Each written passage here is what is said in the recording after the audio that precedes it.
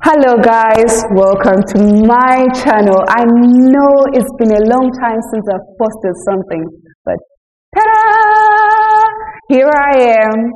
So as we all know, today is Halloween day. Happy Halloween! Oops, I forgot I'm a Catholic. We do not celebrate Halloween.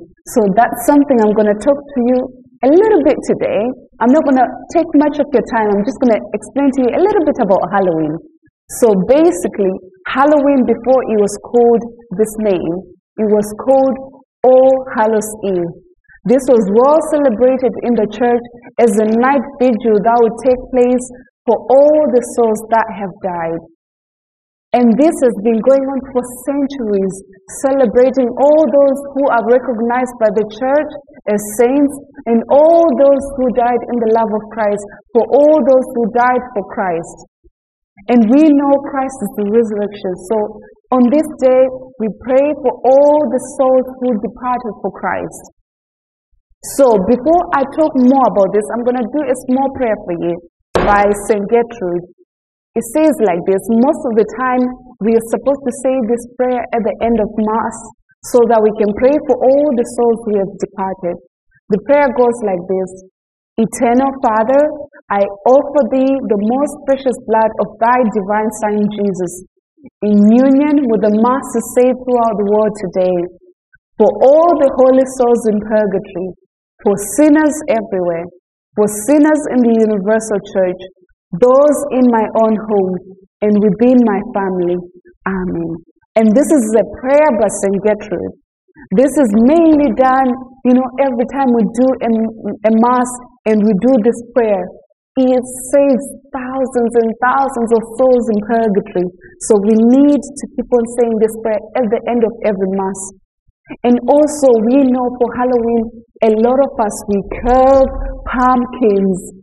We put ghost faces and witch and everything.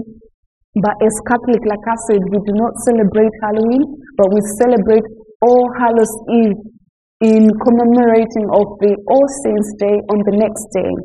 So instead of carving faces, scary faces, witches and everything, what we've done today was we carved the crosses to represent the resurrection, because we know, even though it's all about the dead on today, we are celebrating the resurrection that Christ brings to everybody.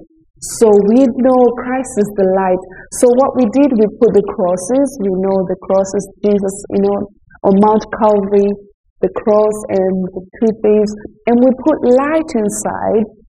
And just to represent that Christ is the light that is inside our hearts. So even though we might not be talking about this from a perspective of those who have departed, but just our hearts, we know that in the book of Ezekiel, the prophet was told to bring back the dry bones. So even our soul sometimes can be dead, and that needs to be resurrected back to life, and only Christ can do that. So we put the light to represent that. And also another challenge we've done today was we put intercession. We wrote intercession to all the saints we know, because we know the following day after the All Hallows Eve is All Saints' Day. We put all the intercession prayer we've written, and we put them in here. We put in the little this one so that we can ask for the intercession from all those saints. And also another thing we've done today was we made baskets as well, because there are so many saints we haven't really learned about, and some of them, they're really good. If you look deep into their lives, they're really meaningful and they can change our lives. So we made a basket of all the saints that we need to learn. And then all the saints we've already learned, all the saints we've already known.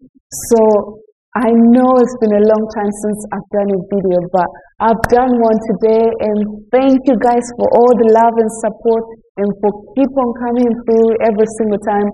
And I will try my best to do more videos. Bye!